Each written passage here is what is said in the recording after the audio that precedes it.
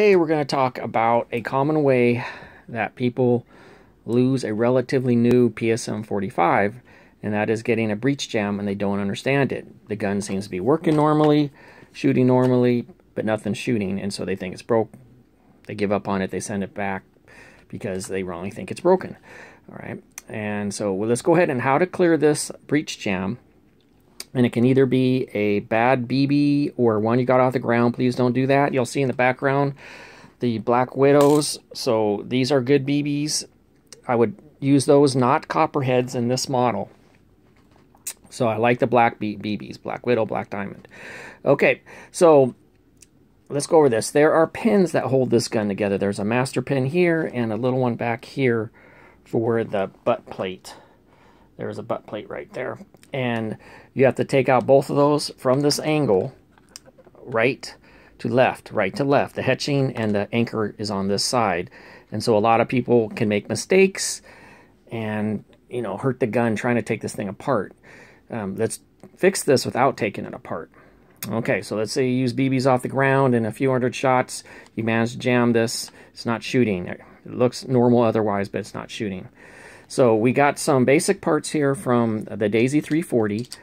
Okay, you got the barrel, you got the hop up here, so I'm excited to show this. And this is the, I'm going to call it the piston tube, and that's where this goes. Okay, that is what shoots your BB. It goes through there. All right, and then the air comes out here. That's your transport hole, and then that fin right here is your loader. Okay, so let's go over this. First of all, you have to diagnose this right. Okay, so here's how it usually goes. Okay, you know, have a bad BB, you put a bad copperhead, one off the ground in there. And so what happens is you're trying to cock it, it's not shooting, you cock some more, a bunch of BBs get loose in there because it's not working right.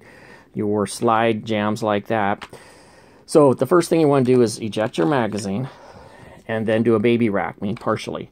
And shake this, shake it, and they'll fall out your magazine well. Right there, they'll fall out.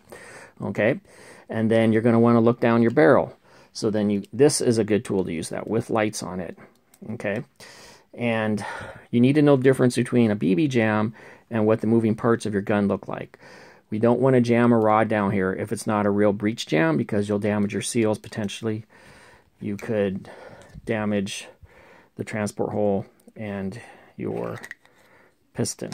Okay, so what this looks like, when you look down the barrel, you're going to do a baby rack. That's what I call this partial. You partially hold this back and then get in there and look, and you're going to be able to do that better on your own than I can show on camera, but I showed you the steps. And so what should you be seeing when you look down the barrel if this gun is healthy, if it's not a breech jam? Okay, so what you're going to see this, and it's a clear rubber head. I'm going to use this as a pointer right here, and then a piece of metal right there, a flat piece of metal. And looking down the barrel, when you do a baby rack and then you let it back up, so you're going to be like this. Let me show you as best as possible. And you're going to be looking down there, and then you let it back up like that under control. You're going to see this piston inside that tube go up and down, and you're going to see a flat metal head that right there. Okay, it's inside of here. And it's going to go back and forth. Because what's happening here inside your gun, this is from a 340, but it's nearly identical to your Crosman, is this is gonna go back. Okay, so if you see all that, that is not a BB jam. If you see that flat piece of metal go back as you do a baby rack on the slide, then that's not it. So let's go over what does a BB jam look like. Okay. So first of all, let's talk about how this works. This is your hop up. Here's a BB. This is your loader right here. So let's talk about how this works. Okay, so in a real BB jam situation, we're going to put this in here. It's like a little ramp. Okay, so here we are. You cock your slide. Okay, and I'm going to imagine that the... oops, sorry. I don't want to load it. Okay, there we're going to imagine that this is like my slide right here that I'm holding onto the piston tube. And so then you come back, you grab a BB off the top of your magazine. That's what's going on inside your gun. And then it comes across the top. Now, how fast does it need to come across the top? This is why you don't slingshot. You keep your hand on your slide, or else you bust this up. Okay, how fast does it need to go? Not that fast. Take a look. Okay, you see that? There you go. You can see the BB. Now, how fast and hard does it really need to go to load? Not very hard. Okay, that's why I tell people, keep your hand on top of the gun and ride it forward so you don't bust up the parts I'm showing on the video for the first time. Okay, so now let's take this off. Look in there. All right, and there is a BB in there. Let's see if I can help you out here and get in really close, shine a light on there. There we go. Okay, so you can see that, and that is exactly, I'm actually happy to see that on camera from this side. That is exactly what you're going to see looking down the length of the barrel. You'll see a point of light and then soft dark edges. That is a BB in position, and a BB jam will look like that from looking down the muzzle. Just like that, different. Okay, and also when you're doing the baby rack, here, let me come back out. Also, when you're doing the baby rack to test this, when you're doing that, and you're moving it around like that, and you're not seeing any movement in your barrel, and all you see is what I just showed you right there, that is a BB jam. That small point of light on that ball.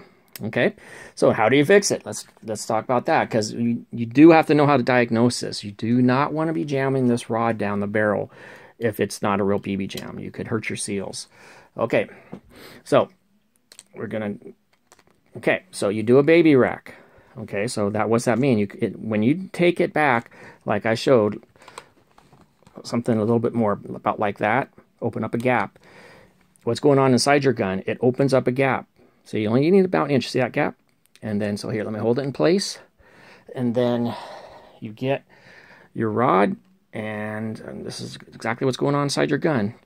And you see, and then it shoots out and flows down the side here. And when you have it in that baby rack position and you're running rod, then you shake it out and it comes out your empty well. Okay, and then your jam is cleared. You didn't have to take it apart. I felt it was important to do this video. I felt, I have all these loose parts. I should put them to good use. I'm excited to show that to everybody so you know the engineering of your gun. And with the Daisy 340, I want to make clear, this is strictly for this gun. The Daisy 340 has this gun beat in that you can't easily take off the slide. But I really like this gun. It's have no malfunctions. All those lessons on a 340 paid here. And I don't want people to take this thing apart and pound out the pins when you don't need to do that. Now let's end in the way Crosman want me to. Please use good BBs. Use good new elite BBs. Consider the Black Widows. Okay, thank you very much, and wish you happy shooting.